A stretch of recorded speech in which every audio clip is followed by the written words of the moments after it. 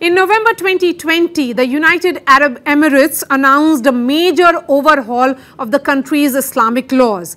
It allowed unmarried couples to live together and loosened alcohol restrictions.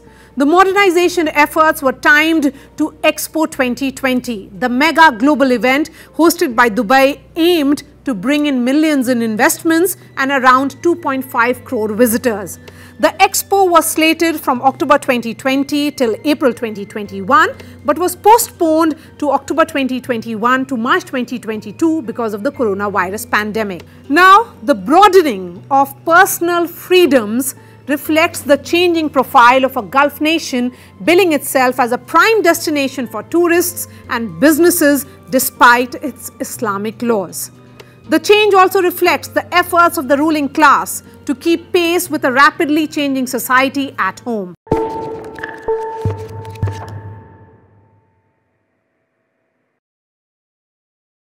First, let me tell you about these reforms.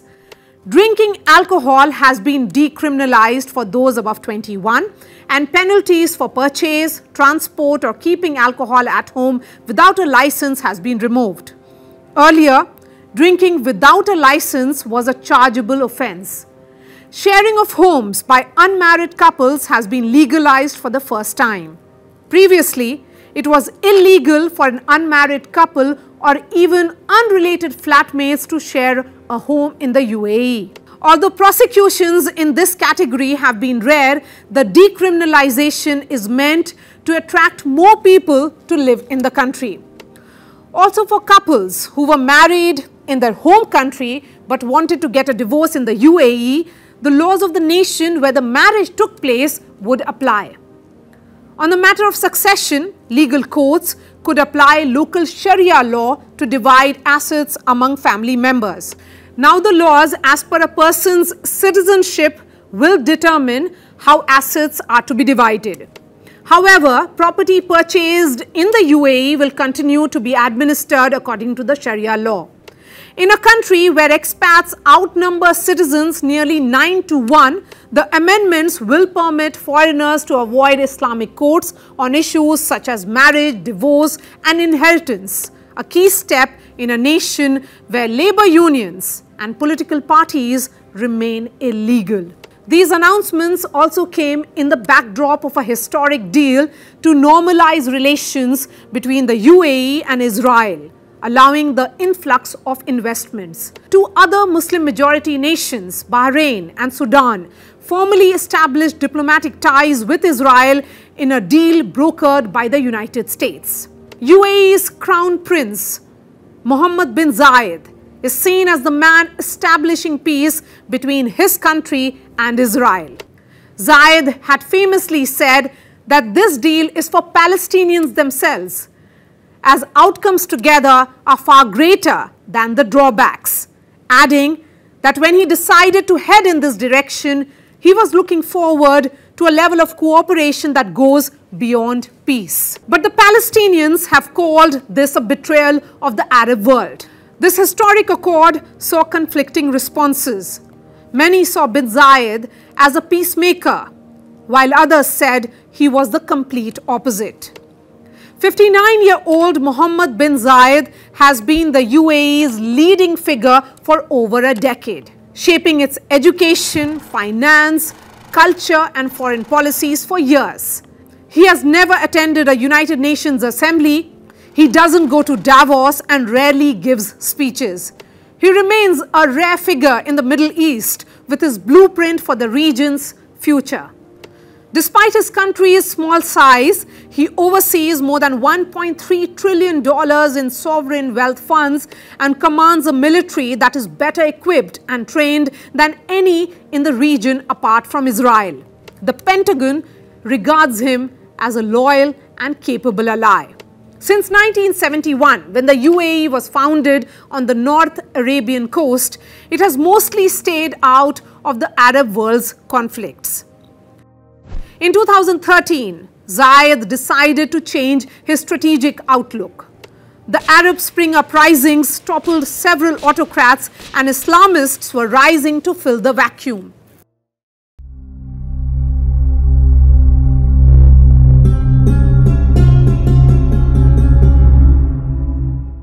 The UAE, under the leadership of Mohammed Bin Zayed, took an aggressive stand against the ideological expansion of the region's foremost Islamic party, that is, the Muslim Brotherhood. The affiliates of the Muslim Brotherhood had won elections in Egypt and Tunisia, and jihadist militias were running rampant in Libya.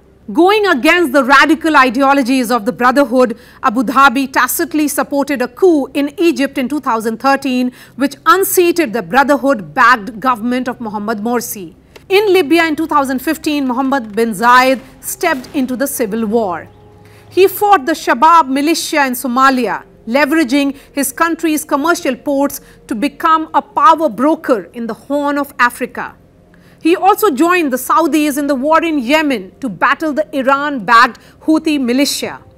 In June 2017, both the UAE and Saudi Arabia orchestrated a blockade against their GCC partner Qatar over Doha's support for the Muslim Brotherhood. All of this aimed at thwarting what he saw was a looming Islamist dominance. Let's rewind a little. Soon after the September 11 attacks, Mohammed Bin Zayed undertook a review of the UAE's vulnerabilities to terrorist attacks. He formed a team of top advisors and his brothers to address key security issues. They began looking at ways to better monitor the UAE's sprawling trade and finance networks. This was aimed at deterring terrorists transiting via the Emirates and to eliminate the risk of attacks inside the country, which was real. In 2005, the UAE foiled a triple car bombing at a five-star hotel.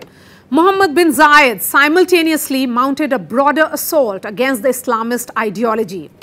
Many of UAE's religious groups belonged to Islah, a 1970s movement equivalent to the Muslim Brotherhood.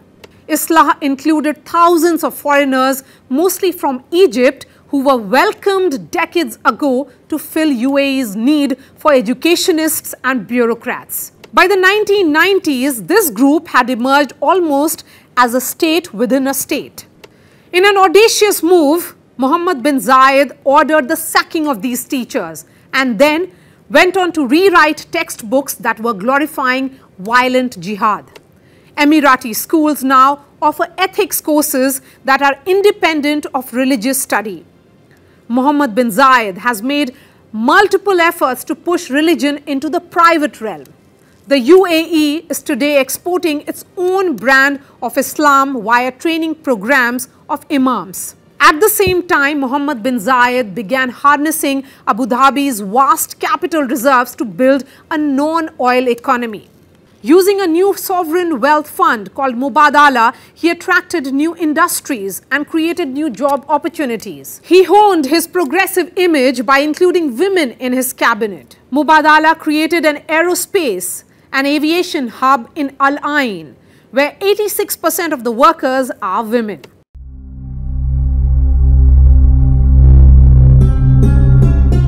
However, like all autocrats, Mohammed Bin Zayed is also seen as inconsistent with his approach to human rights within his own country. The critics of the government are locked up and tortured in prisons. In 2018, Al Jazeera published a report saying that the UAE's efforts to spread peace, within quotes, in the Middle East under Bin Zayed included a network of clandestine prisons set up by the United Arab Emirates in Yemen, where brutal interrogation techniques, including physical and psychological torture, are used against prisoners. Last year, when the Taliban took control of Afghanistan, a fundamental shift in the leaderships of Riyadh and Abu Dhabi was evident. Saudi Arabia, which was so far looking into Afghanistan from a strong theological lens, specifically from the perspective of Riyadh's influence in Pakistan and attempts to expand the same into Afghanistan, maintained distance from the negotiations in Doha. These changes taking place in the Gulf power centers is a stark contrast to the kind of support they mobilized during the Soviet invasion of Afghanistan. The UAE had then maintained a small military presence in Afghanistan since 2003 on the sidelines of the post-9/11 US invasion and Washington DC's larger war on terror. In 2012, Saudi Arabia was looking to expand the funding of Islamic institutions in Afghanistan for a stronger footprint in the country as it stabilized under the US security umbrella.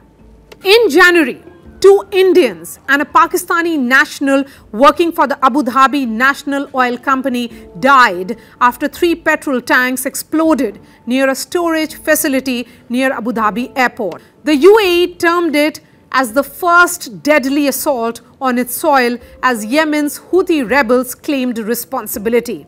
The United Arab Emirates is part of a Saudi-led military coalition that supports Yemen's government against the Iran-aligned Houthi rebels who have repeatedly targeted Saudi Arabia with cross-border attacks. The terror strike exposed the challenges before the Zayed administration. Few days later, on January 24th, 2 ballistic missiles fired by the same Houthi terror group towards Abu Dhabi were intercepted and destroyed. In the neighborhood, keeping pace with his mentor Mohammed Bin Zayed, Crown Prince Mohammed bin Salman of Saudi Arabia has ordered mosques to lower the volumes of speakers and switch them off after the call for prayers. Rules regarding mandatory closing of shops and businesses during prayer time have been relaxed as well. And the infamous Saudi religious police has been reined in, moving into an advisory role rather than one that admonishes people publicly for breaking religious etiquettes.